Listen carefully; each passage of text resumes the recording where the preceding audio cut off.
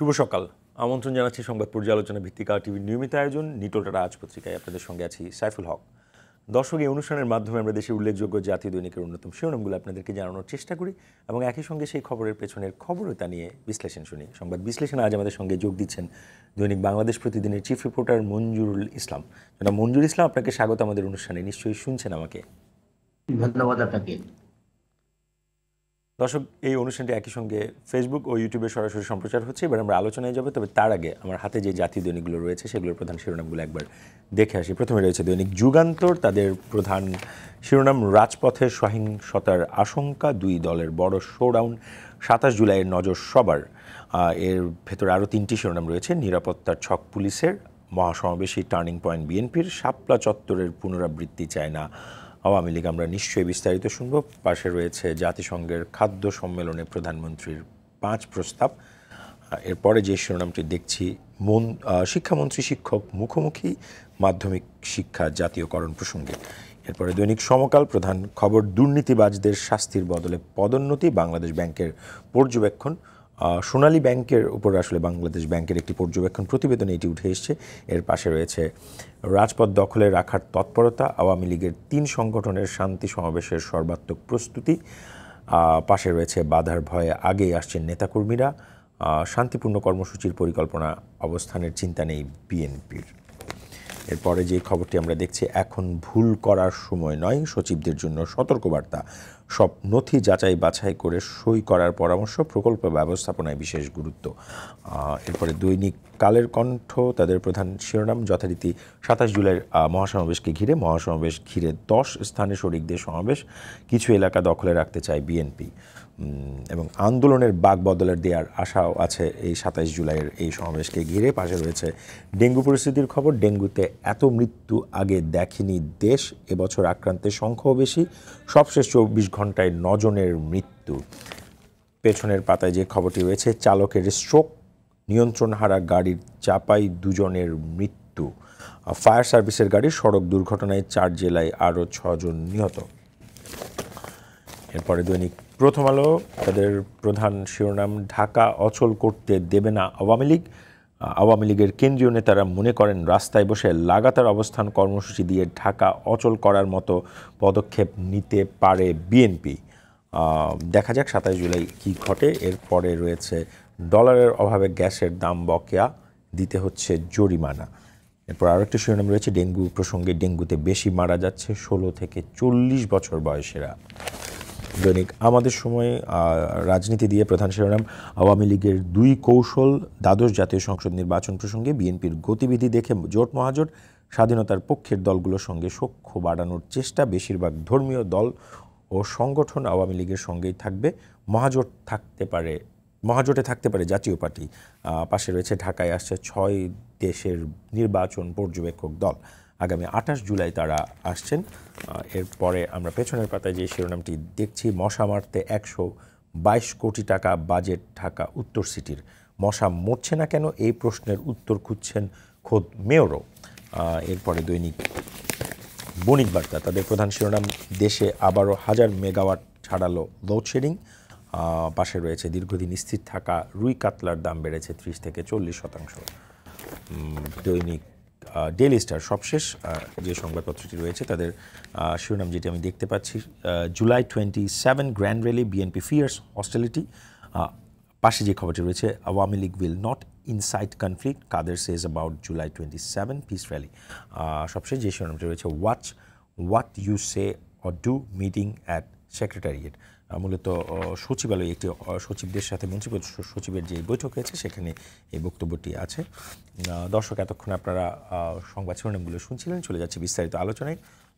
জনাব মঞ্জুরুল ইসলাম, সব পত্রিকার প্রায় প্রধান শিরোনাম যেটি আমরা দেখতে পাচ্ছি 27 জুলাইকে ঘিরে, এবং বলা হচ্ছে 27 জুলাই এক ধরনের সংঘাতের, সহিংসতার আশঙ্কা করছে রাজনৈতিক বিশ্লেষকরা। আবার আওয়ামী লীগের পক্ষ থেকে এক ধরনের আশঙ্কার জায়গা আছে, বিএনপি শাপলা চত্বরের মতো বসে যেতে পারে, সেইটির পুনরাবৃত্তি তারা করতে দেবে না, ঢাকাকে অচল করতে দিবে না। অন্যদিকে বিএনপি বলছে এই সমাবেশের মধ্য দিয়ে তাদের আন্দোলনের একটা বাক বদলের আশা তারা করছেন এবং তারা মনে করছেন তারা মোটামুটি আন্দোলনটাকে জমাতে পেরেছেন। সব মিলিয়ে 27 জুলাই আসলে কি হতে যাচ্ছে? একটু যদি বলেন, কারণ দেশবাসী একটা উৎকণ্ঠা, একটা আতঙ্ক, এই ধরনের পরিস্থিতি কিন্তু বিরাজ করছে। ধন্যবাদ আপনাকে। আসলে উৎকণ্ঠা এবং আতঙ্কের বিষয়, কারণ কারণ হলো সরকার দল এবং রাজপথের বিরোধী দল দেখা যাচ্ছে যখন যে কর্মসূচিটা দেয় একটি দল, বিরোধী দল যদি একটি দিনের কর্মসূচি ঘোষণা করে, আবার সরকারও এই একই দিনে একই রকম কর্মসূচি হুম ঘোষণা করে, অথবা সরকার দল আওয়ামী লীগ যদি যেদিন কর্মসূচি ঘোষণা করে ওই দিন বিরোধী দল বিএনপিও একই দিনে কর্মসূচি ঘোষণা করছে। এই যে দুই দলের মধ্যে একই দিনে কর্মসূচি দেওয়া, এটা কিন্তু একটা মারাত্মক বলবো ঝুঁকি। আন্দোলনের ঝুঁকিটা আমি বলবো না, আমি বলবো সহিংসতার ঝুঁকি। আপনি দেখেন যে যখন পদযাত্রা হলো বা বিভিন্ন কর্মসূচি হলো, তখন আবার শান্তি ও উন্নয়ন সমাবেশও হলো। শান্তি ও উন্নয়ন সমাবেশের দিন তারুণ্যের সমাবেশও কিন্তু হলো। এই যে কর্মসূচিগুলো পালন করা হচ্ছে, এই কর্মসূচিগুলোর মধ্যে বিগত সময়ের মধ্যে ঢাকায় সেই অর্থে কিছু হয় নাই, কিন্তু ঢাকার প্রবেশ পথে বিরোধী দলের অভিযোগ, বিরোধী দলের নেতা কর্মীদেরকে রাস্তায় রাস্তায় জিজ্ঞাসাবাদ করা হয়েছে, চেক করা হয়েছে, কারো কারো মোবাইল চেক করা হয়েছে, গাড়ি থেকে নামিয়ে দেওয়া হয়েছে, এরকম অভিযোগ তারা হুম করেছে। হুম একই সঙ্গে অভিযোগ করেছে যে ইন্টারনেট ডাউন করে দেওয়া হয়েছে। তো এরকম একটা অভিযোগের মধ্যে দিয়ে 27 তারিখে যেই কর্মসূচিটা দুই দলেরই আছে, দুই দলই কিন্তু শোডাউন করবে। তবে এই মুহূর্তে সংবাদকর্মী হিসাবে আমি যদ্দূর খোঁজ খবর রাখার চেষ্টা করি, তাতে এই মুহূর্তেই ঢাকা অচল করে দেওয়ার কর্মসূচিতে বিএনপি যাবে না। বিএনপির এখন চিন্তাটা হলো পদযাত্রা করে বিএনপি দলীয় নেতা কর্মীদেরকে ঘর থেকে বের করে আনার একটা চেষ্টা যে চলছিল, সেই চেষ্টায় তারা সফল হয়েছে। তাদের নেতা কর্মীরা নির্ভয়ে ঘর থেকে বেরিয়ে আসছে হুম এবং পদযাত্রায় অংশগ্রহণ করেছে, এবং তারা বিরাট একটা শক্তির শোডাউন করেছে। ঠিক একইভাবে আরেকটা শক্তি তারা শোডাউন করতে চায়, এবং সেটি 27 তারিখে করতে চায়। 26 তারিখ এখন পর্যন্ত তাদের যে কর্মসূচি, তাতে হুম 26 তারিখ রাতে তারা কর্মসূচিটা পাবে কি তারা 27 তারিখে ঘোষণা করবে।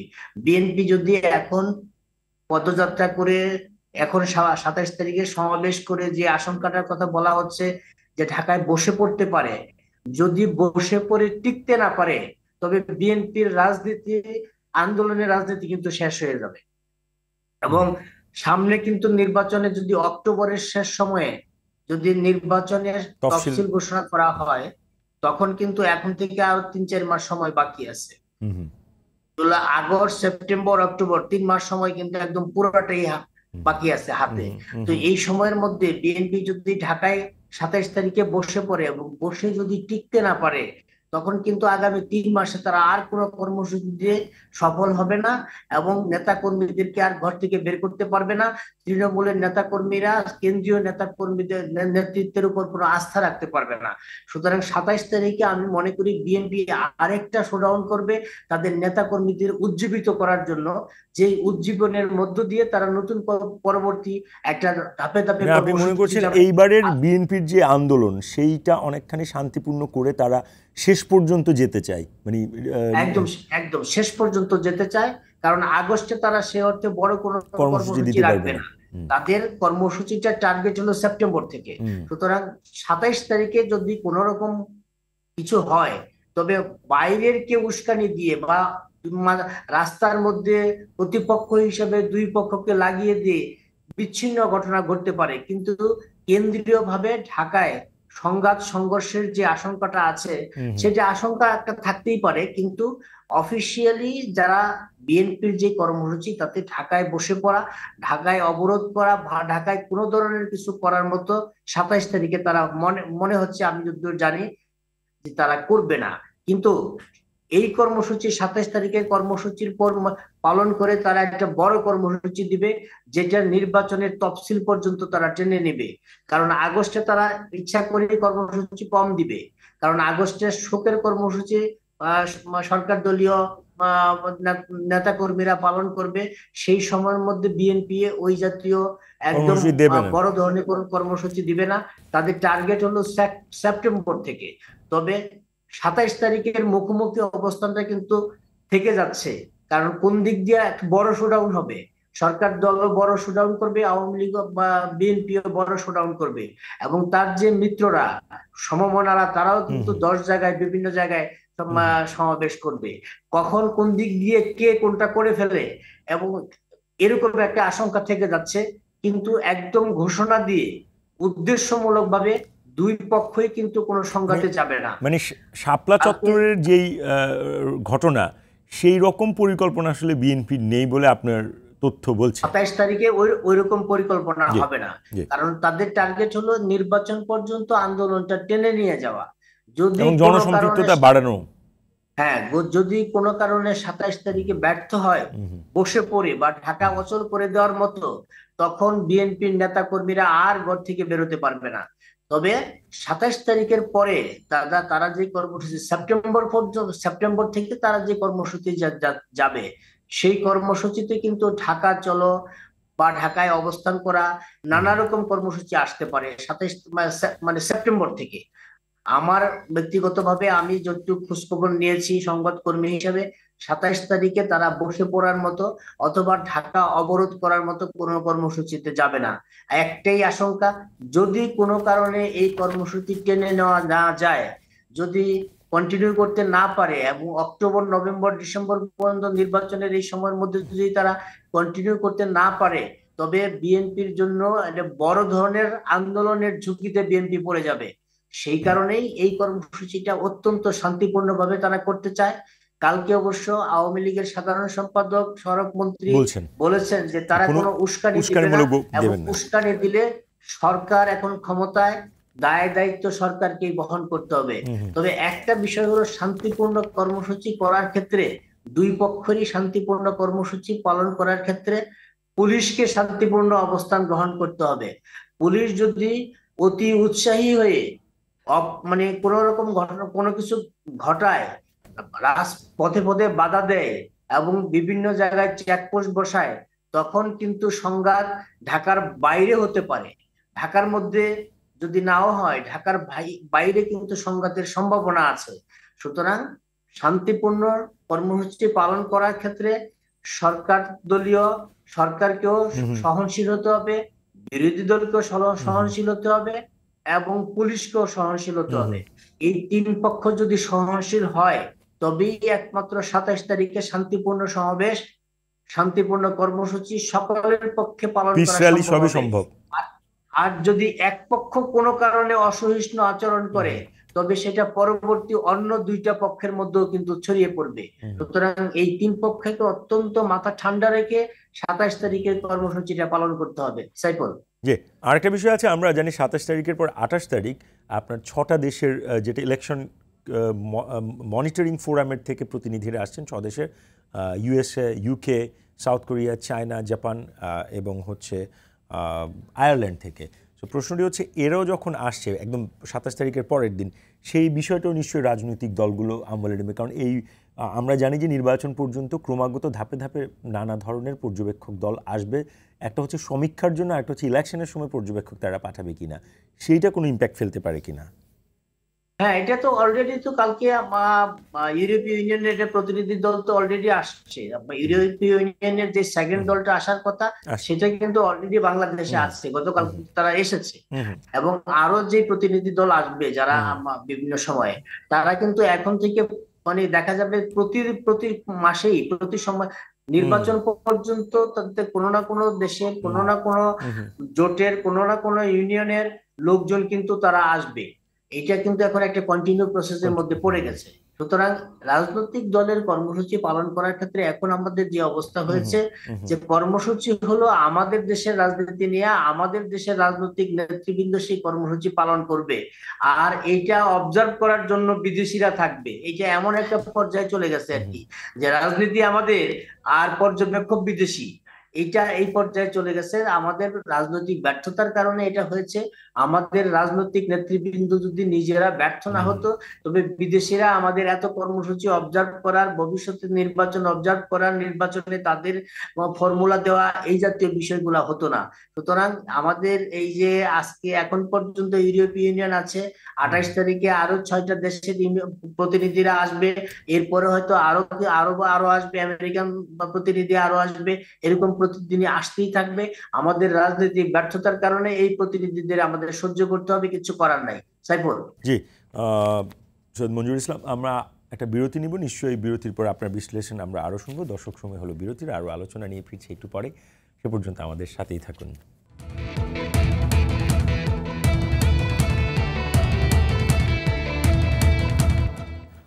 দর্শক, বিরতির পর আবারও স্বাগত জানাচ্ছি আমাদের নিয়মিত আয়োজন নীললোটা রাজ পত্রিকায় সংবাদ বিশ্লেষণে। আমাদের সঙ্গে রয়েছেন বাংলাদেশ প্রতিদিনের চিফ রিপোর্টার মঞ্জুর ইসলাম। জনাব মঞ্জুর ইসলাম, এবারে ডেঙ্গু প্রসঙ্গে একটু আলোচনায় আনতে চাই। দৈনিক আমাদের সময় একটি খবর করেছে যে মশা মারতে 122 কোটি টাকা বাজেট ঢাকা উত্তর সিটির, এবং ঢাকা উত্তর সিটির মেয়র আতিকুল ইসলাম উনি নিজেই প্রশ্ন রাখছেন নিজেকে যে মশা মরছে না কেন, এই প্রশ্নের উত্তর তিনি খুঁজছেন। বিষয়টা হচ্ছে ডেঙ্গু পরিস্থিতি আসলে খুব তীব্রতর হচ্ছে, এবং এটি অনেকেই বলছেন যে স্বাস্থ্যর জন্য একটা জরুরি অবস্থা। গতকাল 9 জন মারা গেছে, এবছর আমরা দেখছি যে আক্রান্ত প্রায় 35 হাজার ছাড়িয়েছে, এবং প্রতিদিনই হাসপাতালগুলোতে আসলে ডেঙ্গু রোগীর ভিড়, এবং মৃত্যু যাদের হচ্ছে তাদের বয়সের যেই ব্র্যাকেটটা সেটা হচ্ছে 16 থেকে 40-এর মধ্যে। এটি একটি প্রসঙ্গ। আর যেটি বললাম যে যখন যারা দায়িত্বে থাকেন তারা যখন এরকম একটু অসহায় অবস্থায় পড়ে যান যে কেন মশা মরছে না, এত টাকা খরচ করা হচ্ছে, এত চেষ্টা হচ্ছে, তাহলে আমরা কোন দিকে যাব? আপনাকে একটু আনমিউট করতে হবে, আপনার সাউন্ডটা শোনা যাচ্ছে। ডেঙ্গুটা খুব খারাপ অবস্থার দিকে গেছে। ডেঙ্গুর যে অবস্থা ডেঙ্গুর যে অবস্থা সেটা খুব খারাপ খারাপ অবস্থার দিকে, কিন্তু আমাদের ঢাকা শহর থেকে শুরু করে আমরা সারা এতদিন দেশে।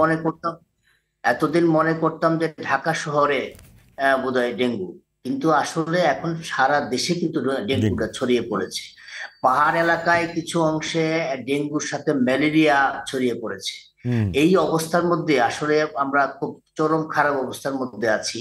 ঢাকা শহরের একটা অংশে মেয়র সাহেব, কালকে ঢাকা উত্তরের মেয়র সাহেব 122 কোটি টাকা ডেঙ্গু মশা মশা মারার নিয়ন্ত্রণে জন্য বাজেট বাজেট। রেখেছেন, বাজেট ঘোষণা করেছেন। এবং তিনি নিজেও প্রশ্ন করেছেন মশা মরে না কেন। মশা মরা বিষয়টা কিন্তু একদিনে মশা মরে না। মশাটা মারার জন্য যে একদম সারা বছর কিন্তু চেষ্টাটা করতে হবে। সারা বছর চেষ্টাটা না করলে এই মশাটা মরবে না। আর আমি একটা বিষয়ে আপনার দৃষ্টি আকর্ষণ করছি। সেটা হলো যে মশা যে মরবে, সেই মশা মরার তো চেষ্টাটা কম, কারণ মশার ওষুধও দেওয়া হয় দেখে দেখে। কোন বাড়িতে দিবে কোন বাড়িতে দিবে না এরকম দেখে দেখে মশার ওষুধ দেওয়া হয়। যেমন আমি একটা আপনাকে এক্সাম্পল দিই। আমি মেয়র সাহেব যে এলাকায় থাকে আমিও সেই এলাকায় বসবাস করি। একটা রাস্তায়, আমি যেই রাস্তাটায় থাকি, এই রাস্তাটার আমার বাসার ঠিক উল্টা দিকে মেয়র সাহেবের একটা ব্যক্তিগত কর্মকর্তা থাকে। সেই বাসায় প্রতিদিন মশার ওষুধ দেওয়া হয় এবং নিয়ম করে প্রত্যেক দিন দেওয়া হয়, কিন্তু এই রোডে আর কোনো বাসায় দেওয়া হয় না। আমি বেশ কিছুদিন আগে মেয়র সাহেবকে বলছিলাম যে এই একটি বাসায় কেন ওষুধ দেওয়া হয় আর অন্য কোনো বাসায় কেন দেওয়া হয় না। মেয়র সাহেব তখন আমাকে জবাব দিয়েছিলেন যে আপনার বাসায়ও দেওয়া হবে। আমি বললাম যে এটা তো সমাধান না। একটা রোডের মধ্যে একটা বাসায় প্রত্যেকদিন মশার ওষুধ দেওয়া হবে আর কোনো বাসায় দেওয়া হবে না, এটা কোন ধরনের বিষয়?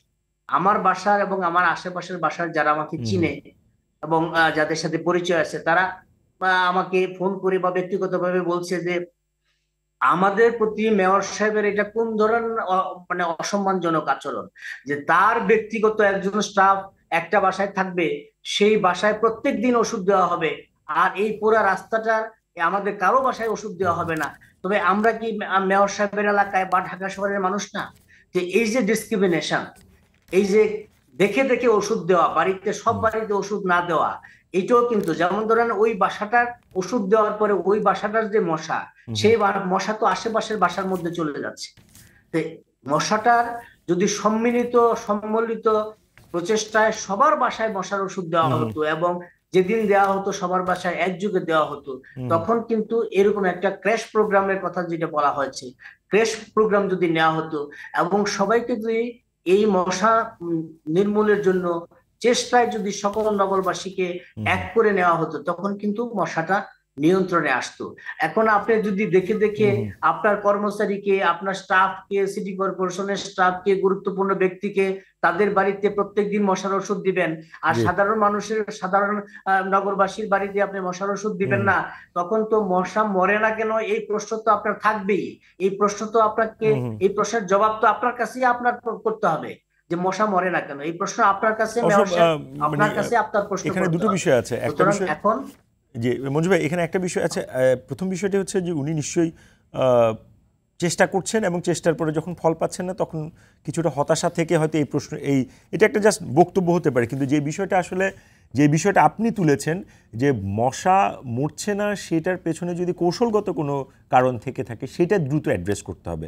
কোন পদ্ধতিতে আসলে এটাকে নিয়ন্ত্রণে রাখা পৃথিবীর অনেক উন্নত দেশে কিন্তু ডেঙ্গু আছে এবং আমরা দেখছি ওয়ার্ল্ড হেলথ অর্গানাইজেশনের রিপোর্টও কিন্তু সারা দুনিয়াতে ডেঙ্গুর একটা কিন্তু আপনার আশঙ্কার জায়গা আছে, কিন্তু সেটা নিয়ন্ত্রণের জায়গাও কিন্তু অনেক দেশ, আমাদের পার্শ্ববর্তী দেশ, আমরা ভারতে দেখেছি, সিঙ্গাপুরও আমরা কিন্তু, নিয়ন্ত্রণের জন্য মালয়েশিয়াতেও যেমন কিন্তু আমরা কলকাতাতে, নিয়ন্ত্রণের একটা অবস্থার মধ্যে আছে, এখানে সেটা নাই। যেমন আপনার কলকাতাতে যখন ডেঙ্গু, তারা যেটা নিয়ন্ত্রণ করছে, তারা নিয়ন্ত্রণ সারা বছর করছে, জি সারা বছর তারা নিয়ন্ত্রণ হুম করছে। হুম আর আমরা নিয়ন্ত্রণ করছি যখন ডেঙ্গুর সিজন হয় তখন। হুম এটা তো নিয়ন্ত্রণের পদ্ধতি হতে পারে হুম না। হুম মশা তো সারা বছরই আছে। এখন কখনো মশার উপদ্রব হয়, কখনো জি হয় না।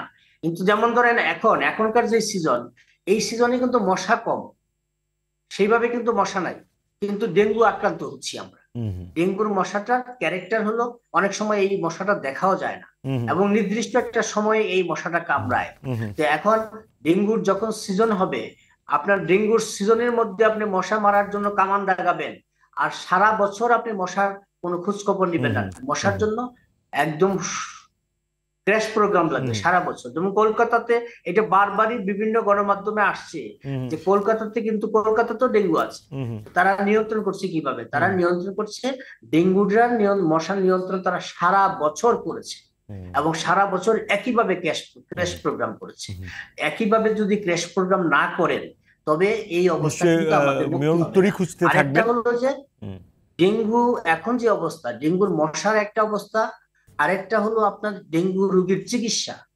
চিকিৎসাটা সরকারি হাসপাতালে ঠাঁই নাই। এবং বেসরকারি বেসরকারি হাসপাতালগুলা হাসপাতালগুলোতে আবার গলা কাটা অবস্থা, সাধারণ গলা কাটা মানুষের জন্য অবস্থা। একটা গলা এখন কাটা সিস্টেম চালু হয়ে গেছে। হ্যাঁ, এখন মানুষের অসুখ বিসুখ নিয়ে আমরা করোনাকালীন সময়ে দেখেছি বেসরকারি হাসপাতালগুলা রমরমা বাণিজ্য করেছে, হুম হুম এবং একইভাবে ডেঙ্গুর এই সময় কিন্তু রমরমা রমরমা বাণিজ্য করছে। এই যে মানবিক না হওয়া, হুম মানুষের অসুখ বিসুখ নিয়ে, মানুষের দুর্দশার সময় যদি আমরা মানবিক না হতে পারি, আমরা যদি ব্যবসাটাকে গুরুত্ব দেই, আমরা যদি মানবিক বিষয়টা গুরুত্ব না দিয়ে ব্যবসাটাকে গুরুত্ব দেই, তখন আমাদের এই অবস্থার তো কোনো উন্নতি হবে না।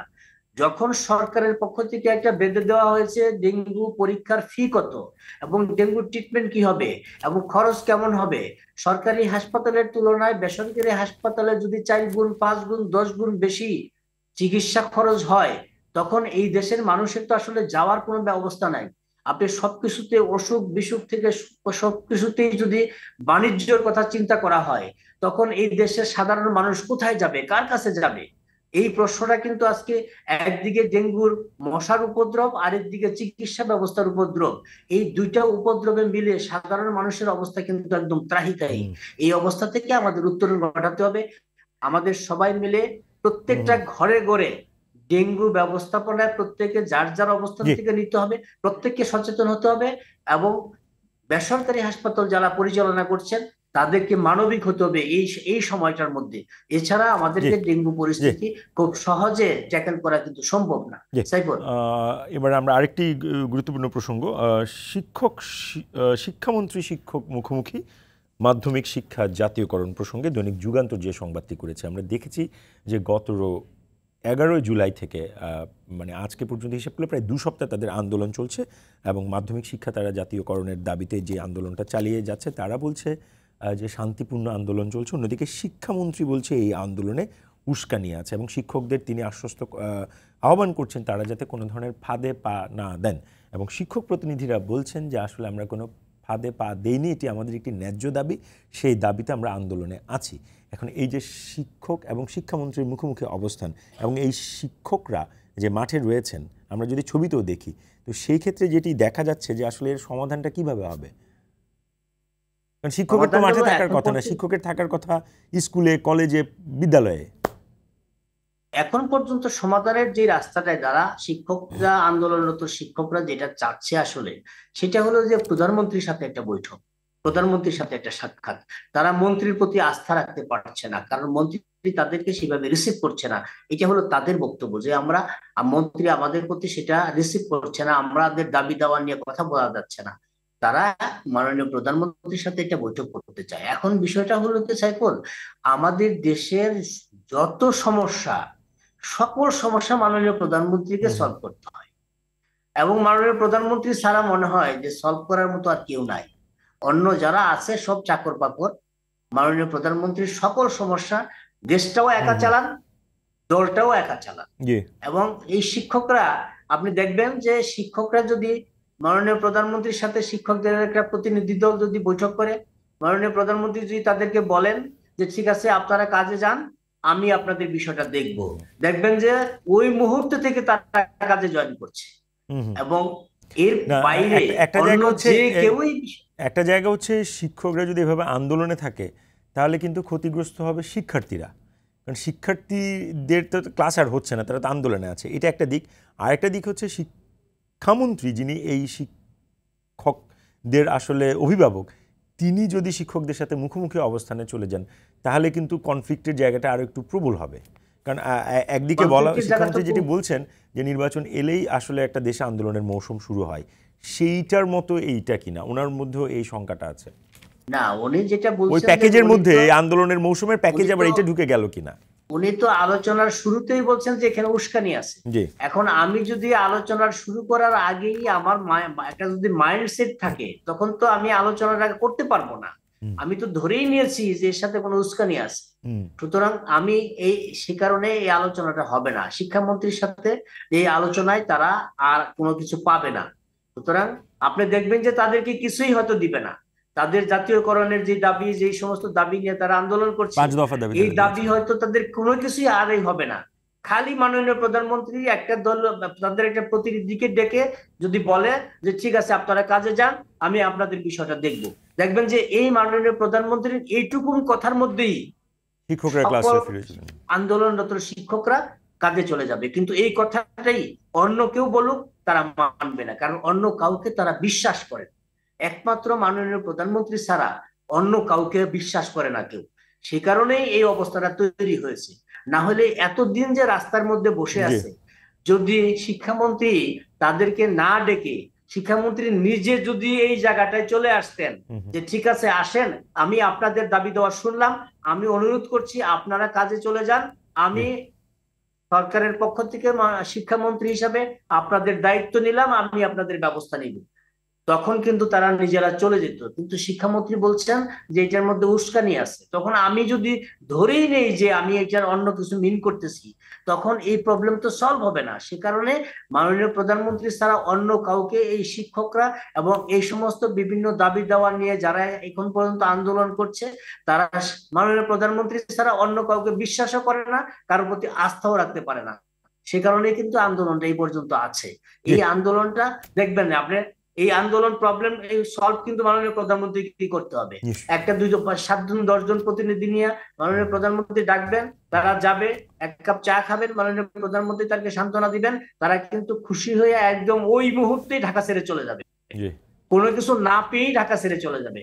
শুধু মাননীয় আপনি ঠিকই বলেছেন, আমরা নিশ্চয়ই আশা করব শিক্ষকরা আসলে রাজপথে না থেকে ক্লাসরুমে ফেরত যাবেন, সেই প্রত্যাশা আমরা রাখি। নিশ্চয়ই প্রধানমন্ত্রী উনার হস্তক্ষেপের মধ্যে দিয়ে এই সংকটের সমাধান করবেন। আপনাকে অসংখ্য ধন্যবাদ।